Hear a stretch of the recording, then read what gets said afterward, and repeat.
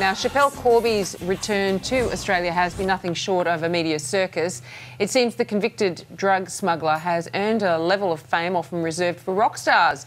The New York Times even describing her as one of Australia's most well-known, if not favourite, criminals. Yeah, remember how I said we weren't going to talk about it? Soz about that.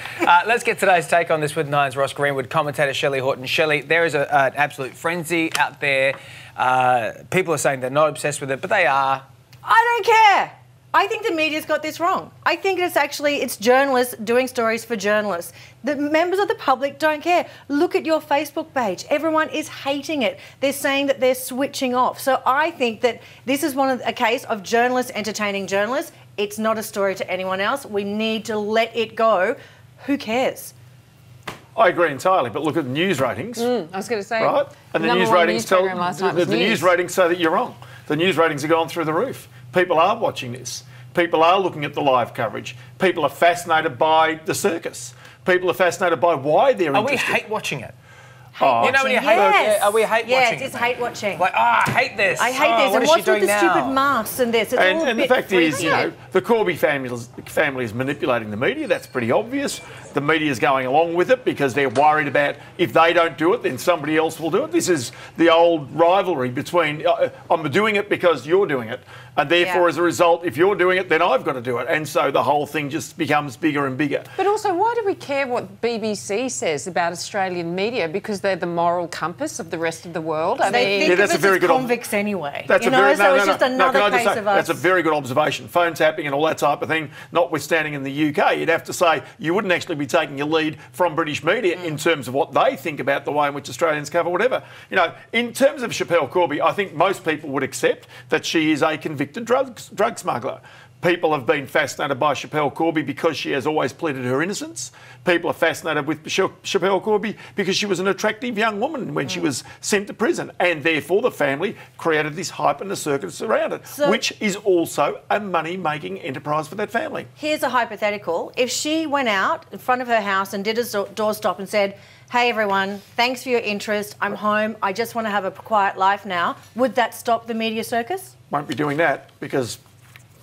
But how is she allowed to be paid? Isn't it like profiting from crime? I think, isn't it? Let's move on then. Okay, we'll stop. We'll stop right now. We might talk about it tomorrow.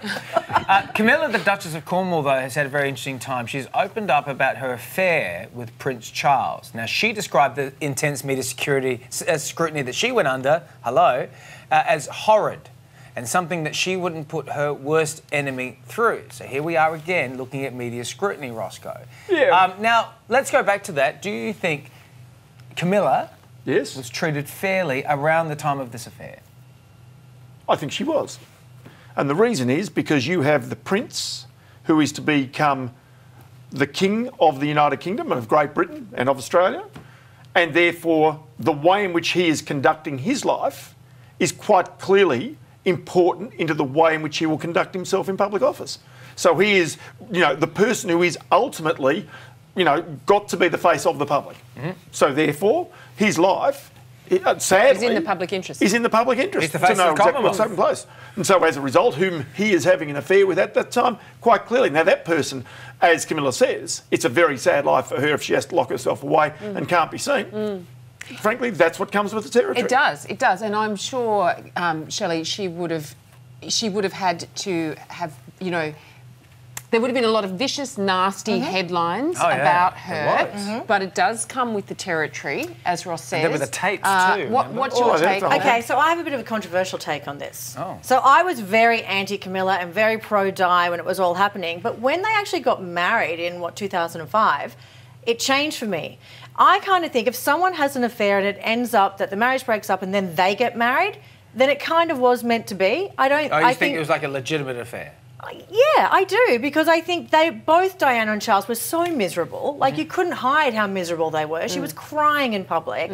I think that once the affair becomes legitimatised by a marriage, then I think that it changes the way I look at it. But I think that's what's happened with the media coverage. Have a look at all of this, pouring beers in pubs, having a lovely time. Yeah. Yes. I think there's no doubt that that's what's happened over time. People have moved on. This couple people have moved on and she's grown into people's affections. It's the moment of time when the affair was happening that the media scrutiny that she's talking about here, and I think that was thoroughly justified at the time. But there is media scrutiny and then there's just nasty. salacious, kind of vicious headlines. Sure. Yeah, all right.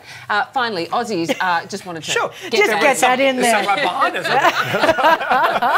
Aussies are waiting longer than ever to get married, apparently. The average age of grooms in 2017 is 31, compared to just 23 in 1965. Yep. Now, research has also found more couples are choosing to live together first.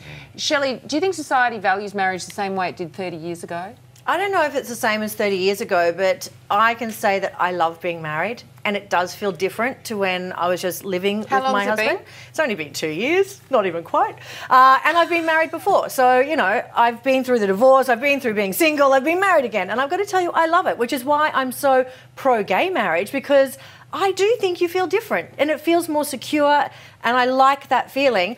I agree with this research that says live with the person beforehand, try before you buy, make sure that, you know, it is something that you want to commit to long term. But I love love. I love marriage. Roscoe, do you reckon this thing does society values the house prices? Before going to the finance, people can't afford to get married. They can't afford to get married. And let's be honest, the time when people are wealthy, there are two times in your life when you're wealthy. One is when you are a couple and you don't have kids. And the other time is when the kids have all left home and you're actually in your 50s and basically you're both back at work, and there's the time. So there's only really two times. Now, the fact is that people are delaying getting married longer, which means they're delaying having a family potentially longer as well. That is, I think, all about the economics.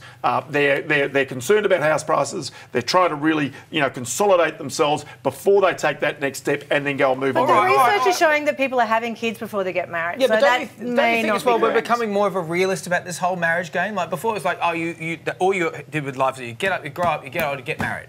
Now it's like, well, you can actually have more of a life. You can do other things. And also, if you're in a bad marriage, you can leave it. They can't make up their mind, can they? That's the problem. I'm a Gen X, my friend. That's right, exactly. Go on to Facebook. You made your mind up early. You were fine. You were right. 33. That's pretty early. Is that early? Not like this. I guess it's right on the money. Yeah. You're an old timer. You are a stat. Back in my day. Go on to Facebook and go on to Twitter. Let us know what you think of anything. You are anyway. But we appreciate your feedback. And Roscoe and Shelley, good times. Thanks. Thank you. Just ahead, why one of our favourite and most controversial 90s rock stars has 50 reasons to celebrate.